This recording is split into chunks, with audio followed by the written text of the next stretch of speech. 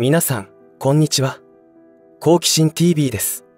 今回の動画は、2022年12月18日に、インドネシアで起きた中国製新幹線事故について作成してみました。この動画を作ろうと思ったのは、中国という国のレベルがわかる象徴的な事故だからです。中国、韓国の建設工事というのは、海外にて数々の事故を引き起こしており、正直今回もまたか、という思いでニュースを聞きました。本題に入る前に、この事故によって、中国人作業員の死傷者が7人前後出ているということで、亡くなってしまった方のご冥福をお祈りいたします。さて、今回の事故の概要ですが、12月18日にインドネシアで発生しました。首都ジャカルタと西ジャワ州、州都バンドンの間143キロ間を45分で結ぶ高速鉄道は、もともと日本の企業が落札していた案件で、中国が横やりを入れ、強引ともいえる受注活動を行ったいわく付きの工事でした。当時、親日で知られたインドネシアの不義理ともいえる対応に、日本からはただただ失望の声が聞かれました。今回の事故についての詳細は明らかになっていない部分が多いのですが、第一報としては、すでに敷設された線路を試験走行中、断線して転覆したということです。死者、負傷者は全て中国人ということで、一般人への被害はない模様です。今回の工事は、2015年に工事の入札があり、安全性を重視した日本よりも安く短工期で完成する計画を出した中国企業が落札することになったといいます。ところが当初の完成予定である2019年より大幅な工期遅れがあり、完成は2023年の6月になったことに加え、インドネシアの公費は不要であるとの条件が中国側から出ていたことで受注になったのですが、結局様々な理由で工事費が膨らみ、現時点でも350億円以上もの負担が発生しているということなので、何もかもが入札条件から外れていることになります。しかも、この時の入札では、インドネシア側が入札条件を突然変更するなどして中国が有利になるように工作をされていたと見られています。入札工事については、このような裏取引は後を絶ちません。ましてや、相手が中国ともなれば、まさに手段を選ばないという言葉がぴったりです。当時は、親日化が多いインドネシアにあって、中国への発注には反対意見も多く、工事が始まってからも地滑りや騒音、洪水などの問題も起きており、半ば無理やり中国に発注した関係者には、今後厳しい逆風が吹くことになると思います。そして現在、今回の事故調査が開始されましたが、すでに該当車両はシートで覆われ、証拠隠滅が行われているのではないかとの疑惑が浮上しています。なぜかというと証拠隠滅は、中国のお家芸だからです。なぜかというと、中国はメンツ文化で成り立っていることが原因に挙げられます。人の命より自分のメンツということで、何か問題があったとなると、自分の管理能力が問われ粛清、失脚が待っているからです。以前も、電車の転落事故があった時に、まだ車内に救助されるべき人がいるのにもかかわらず、重機で穴を掘り生き埋めにしたという信じられない事件がありました。さすがにこの日、人道的な対応に対して世界から非難轟々となったのでした。事故なのに事件となったのですから、すごい国だと思います。他にもこんなことがありました。手抜き工事が原因と思われる道路陥没が起きて、そこに3人が乗る清掃車両と電気自動車が転落したのです。その地区の共産党員は何をするかと思ったら、救出せずにそのままコンクリートを流し込んだのです。本当に信じられないことをするわけです。今後のインドネシア政府の対応はどうなるのでしょうか。まさか、今更日本に発注することはないだろうとは思いますが、目先の利益に飛びつくということはどうなるか、ということが教訓として学べる事故だと思います。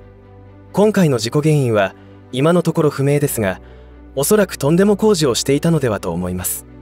その点、日本人が手掛けた工事、製品というのは世界から絶賛を受けていますが、この違いは何なのでしょうか。私が思うに、作業員、関係者一人一人の倫理観だと思います。もし、自分がミスをしたら人の命に危険が及ぶとなると真剣に仕事を取り組みますし、自分のプライドをかけて仕事を貫徹することでしょう。こういったマインドは、私自身も海外に行った時などに、日本人として恥じることのないよう行動することと同じなのではないでしょうか。ところが、中国はすごい。日本の製造業はもうダメだということを日本のメディアでも言っている人がいますが、何をもってそのようなことを言っているのか全く意味が分かりません。中国がすごいということをあえて言うなら、あっという間に他人の知的財産を侵害してコピー製品を作ってしまうというところにあります。他人が苦労し多額の投資をした結果だけを何の躊躇もなく盗んでいくマインドがすごいと言わざるを得ませんが、近年世界中から非難されています。驚いたことに自ら研究開発するより他人が作ったものをコピー、盗んだ方が早いという価値観です。そのようにして中国は大きな発展を遂げましたが、やはりボロは出てくるのでしょうね。そんなことは長く続くはずがありません。そのようなマインドは海外進出においても同じことで、現地の有力者を買収し利益共同体を作り上げるのですが、その際彼らから見た下っ端などは全く無視。現地の資源を搾取し、現地の生活経済をめちゃくちゃに荒らすのが中国人です。これは悪口ではなく、現実に世界中で起きていることだと認識する必要があります。当然ながら中国が進出した国では現地人とのトラブルが絶えません。先日にもアフガニスタンのカブールにある中国人経営のホテルでテロ事件がありました。はっきりと中国人に対するテロ行為だと声明も出されてたようです。イスラム圏での敵はアメリカであることが相場ですが、今後は中国人がそのターゲットになっていきそうですし、現実パキスタンでも中国人を狙ったテロ攻撃が実行されています。不思議なのですが、私には中国人の知り合いがいるんですけど、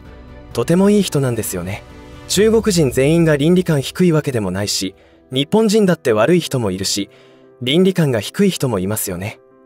そうやって考えると、その国の民度というのは個人で測ることは難しいでしょうが、国単位で考えると外れることはないような気がします。それにしても中国という国は我々の想像が及ぶところにはいませんね。こんなことをすると罰が当たるよと幼い頃からおじいちゃんおばあちゃんに教えられてきましたが、本当にそうなるかどうかは怖くて試せませんでした。ところが中国の人たちはおじいちゃんおばあちゃんがやってはいけないということを全力でやってくれ、その後どうなるかも実際に見せてくれています。そういった意味で本当にありがたい存在だと思います。学校の道徳の時間に教材として取り上げたらどうでしょうか。これほど反面教師になってくれている人や国はありませんから。ただそのような価値観倫理観を持った人たちが日本に住むとなると話は別で、笑い事では済まされないことになります。とは言ってもどんどん日本に移住してきますから、備えなければなりません。彼らの文化倫理観を知らなければなりません。ということで、またやらかしてくれた中国の事故報道についてお送りさせていただきました。以上で今回の話は終わりとしますが、皆さんの応援が次の動画作成の力になりますので、いいねボタン、チャンネル登録、通知設定をオンにしていただけると嬉しいです。そしてよろしかったらこの動画のシェアをしていただけると助かります。最後までご視聴ありがとうございました。好奇心 TV でした。